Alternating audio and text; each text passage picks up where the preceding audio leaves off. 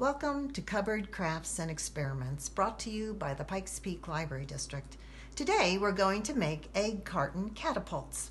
A catapult is a great way to experiment with propulsion, which is the act of moving or pushing an object forward. So what will you need for a catapult? You'll need an egg carton, some scrap paper, scissor. You'll need a plastic spoon, 7 rubber bands, and some kind of tape. I have masking, painting, scotch tapes here.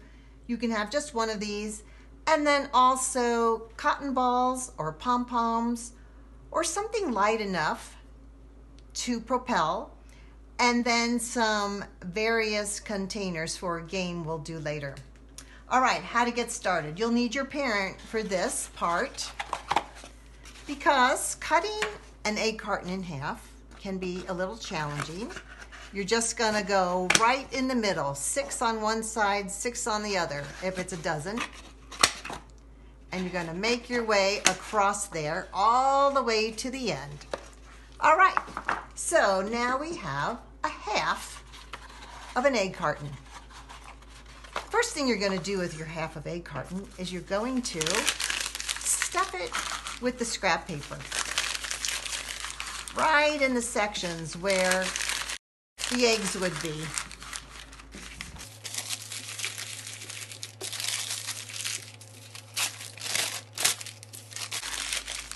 Okay, all stuffed and ready to go. I'm going to close it. And to make this more secure, I'm going to just immediately put 2 rubber bands around it. You may need help with some of these rubber bands. Okay, now we're ready for the next part. Now for our spoon.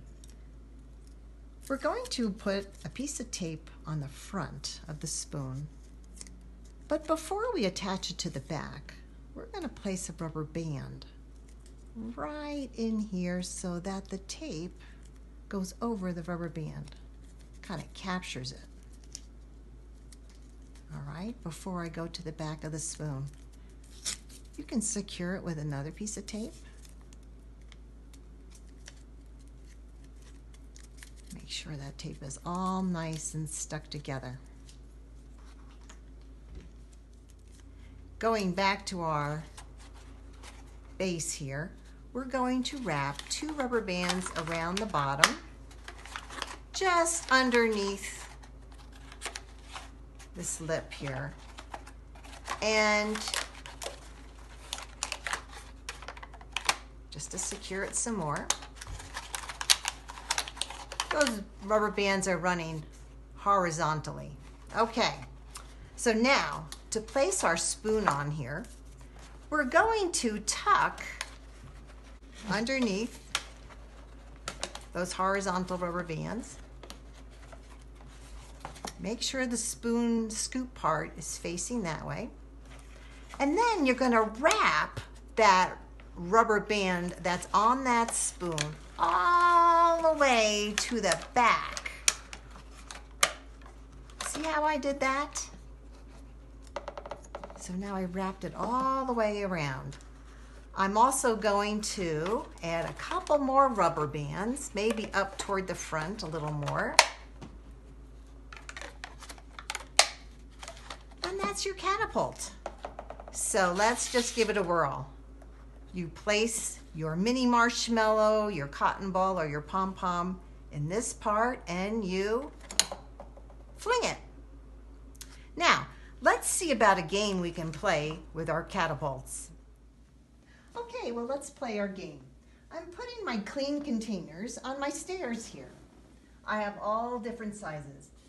Now you can apply points to each container.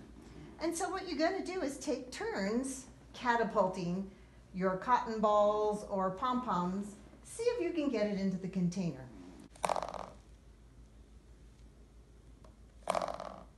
Ooh, so close.